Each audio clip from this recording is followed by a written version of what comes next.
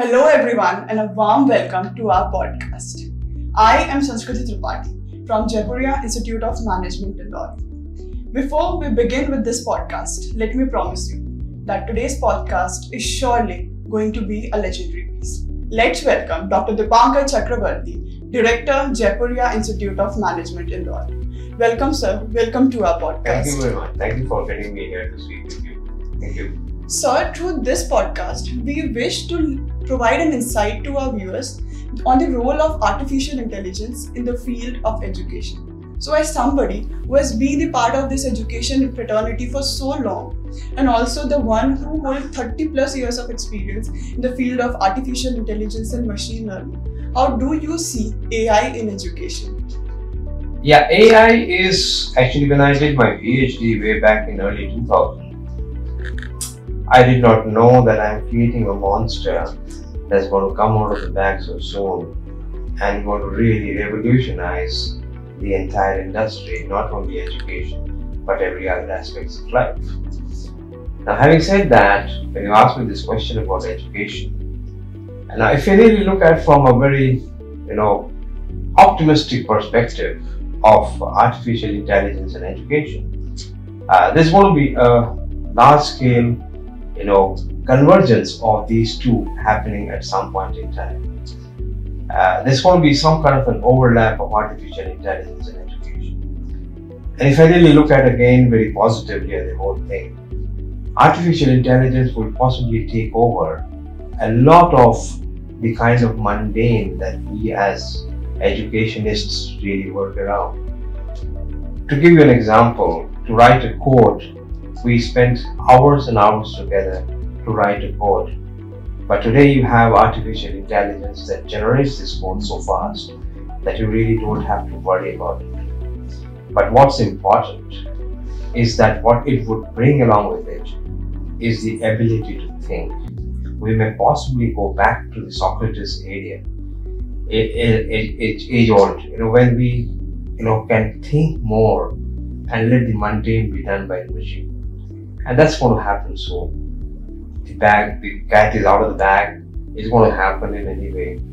But let's take it with this, optimism that this is definitely going to revolutionize education in a big way. Absolutely, sir. Isn't it more about the way we use it? Precisely. It's kind of a tool in your hand. You need to know how to use that tool. And if you know how to use the tool, you can make wonders out of it. So now it's more important to learn the right ways to use it. Precisely.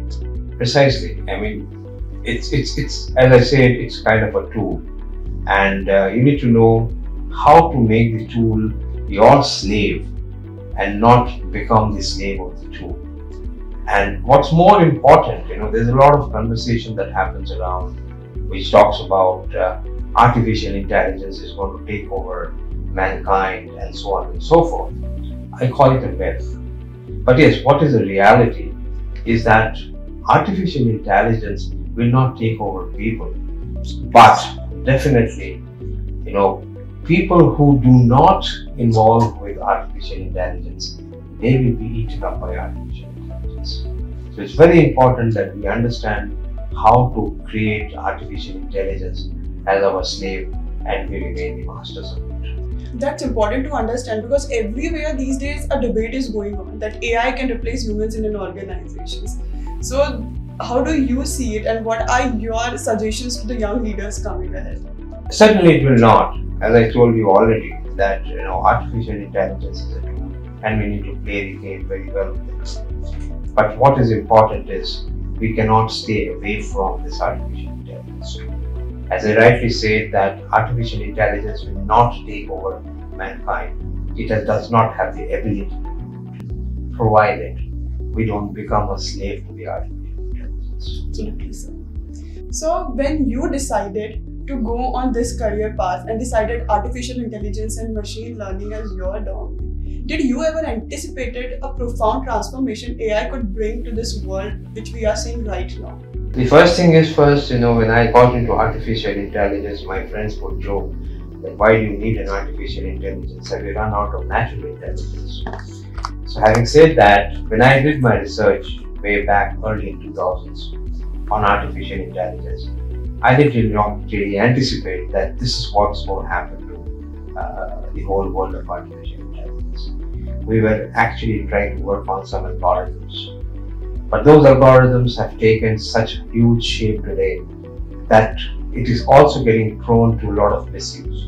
You would have heard about deep fakes, you would have heard about a lot of things that's happening around it. Well, that's where comes the question of the ethical use of artificial intelligence. It's very, very important to understand that unless we have a code of conduct to be able to use artificial intelligence, I think we will be somewhere, subservient to the entire concept of artificial intelligence. Yes, sir. Now we can understand this, that the ethics, code of conduct, and every domain we talk about goes hand in hand. So ethics and code of conduct are the part of the every area we talk about, be it engineering, management, law, isn't it, sir? It's certainly. Code of conducts are only guidelines that help you to think in a particular manner. But the truth is that we need to be responsible enough to understand what is good for us and what is bad for us. What is it that can do a lot of development for us, and what is it that can harm us in many, many ways. And you can see some of the ill effects of artificial intelligence. We need to be responsible citizens. We need to know how to use technology in a responsible manner. That's the mantra. So you have a great experience and knowledge of engineering, and right now you are handling a B school. So these days we are seeing the inclination of management students towards learning artificial intelligence and machine learning. How do you see as an engineer and also a management graduate? You see, there has to be a little bit of artificial intelligence in everybody's life today. To an extent that my housewife today have to be also looking at it, artificial intelligence. You can't think of a device today which does not work on artificial intelligence. If you have an immense amount of reliability and you depend on your mobile phones, that's an artificial intelligent device. So if you really look at it, it's nothing. There's the boundaries between engineering and management and politics and cooking. It is too blurred these days. You need to have this technology and you need to use this technology in some form or the other. It has to happen. You can't live without it. So this is now a myth that AI and ML is just only about engineers. Now even a management graduate can excel in this field. Certainly. All that you need is certain basic first principles.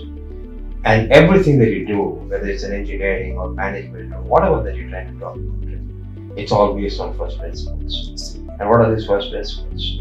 The first principle, number one, is to be able to communicate, not in a language. Language is only a medium. And the second, that is to have an analytical ability, to be able to think through, to be able to put your thoughts, articulate those thoughts in a much more logical and a synchronized manner.